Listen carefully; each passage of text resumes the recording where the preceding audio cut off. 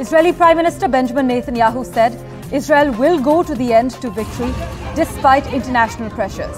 In fact, Israel's foreign minister has said it will continue the war in Gaza with or without international support, and a ceasefire at this stage of the conflict would be a gift to Hamas and allow it to return.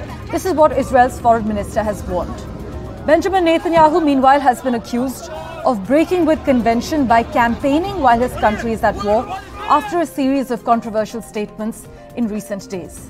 Meanwhile, the US President Joe Biden said on Tuesday that he has warned Benjamin Netanyahu that Israel's indiscriminate bombing of Gaza was beginning to alienate Europe and the rest of the international community. While Israel could rely for its security on the United States, Joe Biden warned that the alliance of international support that had been created in the wake of the 7th of October attack by Hamas was now in peril.